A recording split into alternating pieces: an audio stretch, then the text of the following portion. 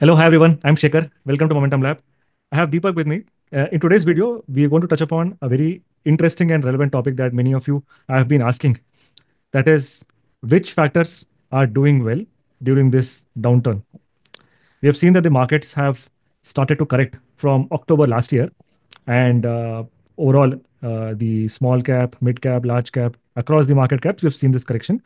And many people are asking, where do we find solace, or are there any places within the factor universe that one can find places where they can beat the drawdowns? So we'll try to explore, see which factors have done well, which factors have not done well. We will zoom in for the last 6 months. And at the end, we'll also zoom out because we should not just see the previous 6 months as the only barometer to judge any particular factor. We should take a longer period of time to decide on which factor to go with or combinations of factor to go with. So what we'll do is we'll take the last 20 years and we will do a 3-year rolling returns. So let's say we're starting from 2005 Jan 1. That's when, since the NSE indices are available, the data is available publicly. So we'll take a 3-year returns of Jan 1 2005 to Jan 1 2008. So that's one 3-year period return. Similarly, we'll take the data of Jan 2 2005 till Jan 2 2008. That is another 3-year period return till the latest 3-year period return, which is 31st March 2022 till 31st March 2025.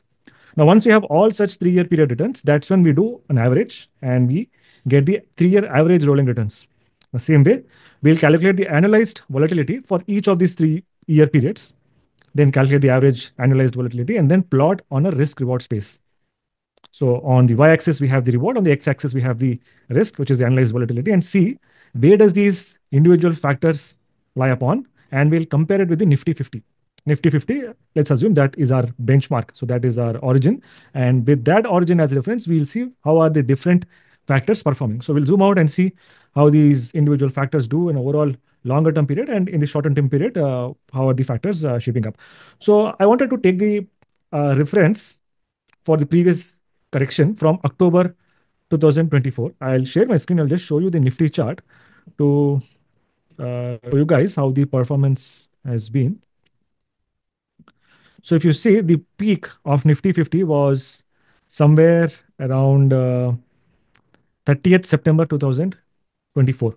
So if you take October 1st as the peak, then we are interested in seeing how did the different factors perform from October 1st, 2024 till today. So it's been exactly 6 months. So the performance of Nifty, which is from 1st October 2024, if you see till the recent lowest point, it has corrected by 16.5%. So this is the performance of Nifty 50. Let's see how the other factors have done. Over to you, Deepak. Sure. Thanks, Shekhar, for the introduction. I'll use one of the tools that we have developed to zoom into each of these factors, compare them with the benchmark that we are considering here as Nifty 50. So I'll just quickly share my screen. So here, let me start with Nifty 200 momentum 30. And the second variation is Nifty 50. So variation 1 is Nifty 200 momentum 30, and variation 2 is Nifty 50. So if I run the backtest, we will now see the NAV chart and the drawdowns for both of these variations. Now, what I'll try to do is I'll zoom into the performance from October 2024. So if I do that, and let's look at the drawdowns. So as you can see, from October 2024, barring the first couple of weeks or so, I think Nifty 200 momentum 30 is underperforming. And I think it kind of peaked somewhere here in terms of underperformance. It's almost minus 30% compared to the 15% that Shekhar has referred to. And it still hasn't recovered.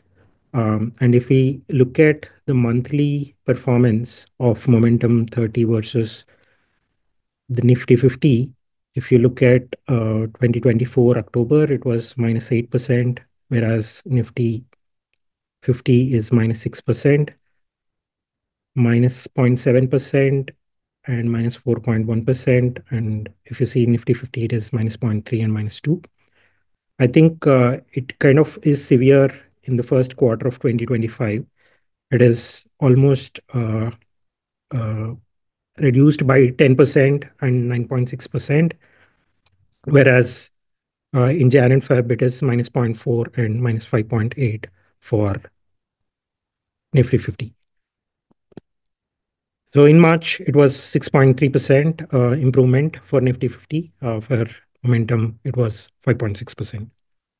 So if we move on to 3-year rolling returns, so far momentum has been doing pretty well, and it kind of converging here. And one thing that you can notice is, whenever it is converging, it kind of again bounces back and started performing better than Nifty 50. So if you see the 2020 uh, merge here it is kind of converging here, and again you see improved performance. The same thing here in 2021, and also the same thing here in 2023, March 2023. So that's what you're seeing throughout. I think broadly from 2012 is when you can see momentum has been performing. Before that, it is almost similar to Nifty 50 since the time we had this data.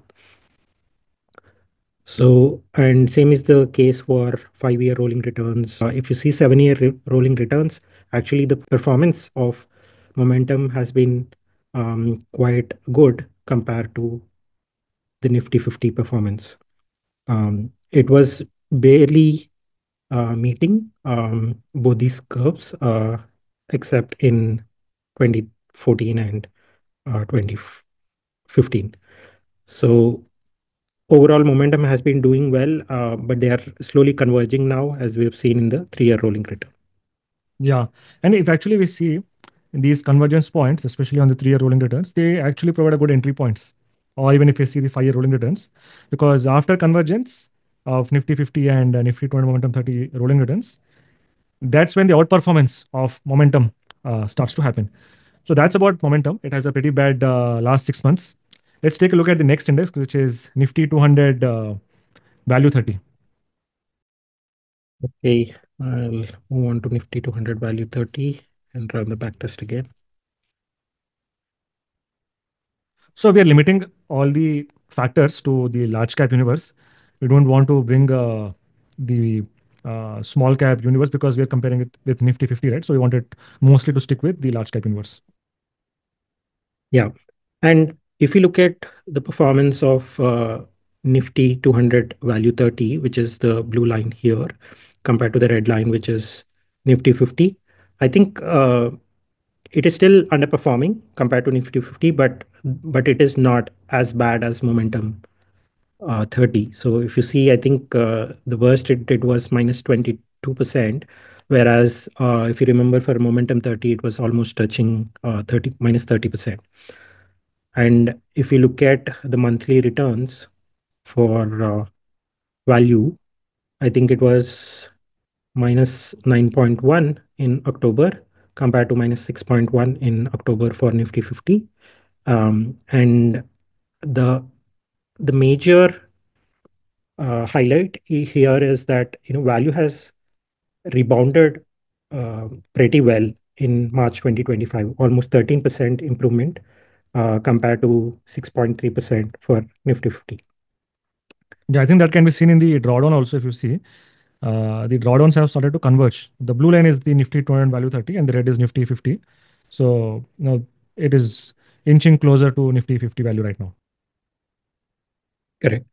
And if you look at 3-year rolling returns, I think value has been doing well since 2022. Before that, it was underperforming the benchmark, which is Nifty 50 here.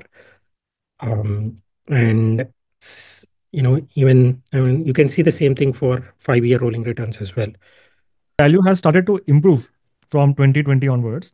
So even though it was underperforming the Nifty 50 in 3-year rolling returns, if you see, from the 2020 lows, it started to converge. I mean, the outperformance has started to happen, as in the improvement, the trajectory had started to go up much rapidly than Nifty 50, and it converged somewhere during 2022, and the outperformance started. So it is in stark difference as compared to Nifty momentum 230. where momentum right now is converging with Nifty 50, whereas value is showing significant divergence and outperformance as compared to Nifty 50, isn't it? Yeah. And Shekhar, if you remember how the chart was for Momentum 30, it was consistently doing well compared to Nifty 50 starting 2014 onwards, 2012 onwards. But Correct. now, if you see for value, I think it was doing well for some time and then underperforming and then doing well and underperforming. So I think we need to get, Deeply cyclical. yeah, yeah, Yeah, it is cyclical kind of a nature. I think that is reflected in we did in the previous video also that we wanted to see how the value does over a period of time. As we have seen, it has a bouts of underperformance and overperformance. So the timing is pretty important, and relying on the just the by staying in the value index for a longer period of time doesn't alone ensure that we'll outperform. The entry and exit is also equally important, especially in value. true. Okay. Now I move on to the next factor, which is Nifty 200 quality 30. So here again, I'll just consider the last 6 months of data. I'll zoom into that. And if you look at the drawdowns here, I think quality is also, I think the maximum was minus 22% compared to a Nifty 50 of minus 15%.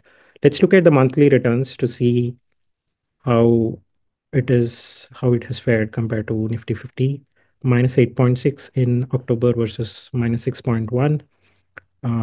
In Feb, it was bad, minus 11.11% compared to minus 5.8%, 5.7 versus 6.3%.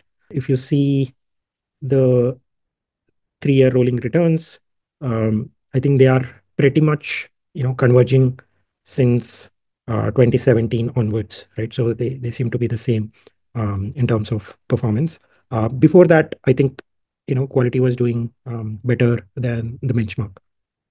Yeah, the qualities performance was pretty good between 2008 to 2014 or 15 times when it had a good outperformance, especially after GFC, when the smart money started to value good companies with good books, low debt. That's where all these Asian Paints, Pidilite had a wonderful performance. Even though I'm taking the names of the stocks, nothing to do with any recommendation. It is just for informational purposes. And the quality is time looks uh, over, especially looking at the 3-year rolling returns with respect to Nifty 50. They both are the same, absolutely the same. Especially if you look at the convergence, they are very closely entangled and intertwined the last 10 years. Yeah, yeah. Okay. I'll now move on to the next factor, which is Nifty 100 low wall 30. Since we don't have a Nifty 200 low wall 30, I'll pick this one. Let's see how they are. Again, take it from October. Yeah, these are pretty close in terms of the drawdowns. And if you see, our maximum drawdown was minus 18% in the last 6 months compared to minus 15% for Nifty 50. If you look at the monthly returns, we had minus 8% in October compared to minus 6.1% for Nifty 50, minus 7.1 in Feb versus minus 5.8% for Nifty 50. So they are very close compared to the other factors that we've noticed. Yeah, so if you look at the 3-year rolling returns, yeah, it was converging very nicely with Nifty 50. Same with 5-year rolling returns, and also the 7-year rolling returns, which was not the case say before 2018. Yeah, I think one more peculiarity of low volatility is that unlike quality or value, low volatility factor has either been outperforming or been closely mimicking the Nifty 50 index. So right from the inception, if you see, it has never underperformed the Nifty 50 for considerable amount of time at all. So it's mostly above or same as Nifty 50. So that's been one of the exceptions of low vol index. Yeah, So if you have to summarize, then what we see is that Low vol has done pretty well in the last 6 months. Then comes value, and then comes quality, and the last is momentum in terms of drawdown protection. That's the zoomed in version. Let's see the zoom out version. Yeah. So if we are comparing the 3-year rolling returns of each of these factors with Nifty 50, mind you, we are looking at the last 20 years of data here to compare these factors. Here on the x-axis, we have volatility. Nifty 200 momentum 30 is by far the best in terms of the returns, and Nifty 50 is the lowest in terms of the returns. In terms of volatility, I think as the name suggests, low volatility has the lowest volatility, and value seems to have the highest volatility. I think we've seen that it seems to be performing in certain time periods and underperforming in other time periods. Quality is sitting between low volatility and momentum. So it doesn't have a very high volatility as momentum and value, but the returns are somewhere between low vol, value, and momentum 30. Any other comments, Shikhar? Any other insights? I think that's it. If you zoom out, the results show that quality and low wall have a higher Sharpe ratio. When you compare it, when you do a rewards divided by risk, you get a highest Sharpe ratio. That is, if you plot from origin and drop a line at where these bubbles are, that's the slope. And if the higher the slope value, it means higher is the Sharpe ratio. Value is a cyclical. That's what we have seen in the rolling returns, as well as you can see in the volatility that we have plotted. I think it best comes to visualization when we plot the Nifty 50. So that's when you'll know where the benchmark is, so that you can have a comparison. And Nifty momentum, as we can see, has the highest rewards and not necessarily the highest reward per unit of risk. Hmm. Yep, that's been the summary. Thanks a lot for watching this video, guys. None of this is any recommendation. It is only for educational purpose. Thanks and have a nice day. Thanks, everyone. Bye.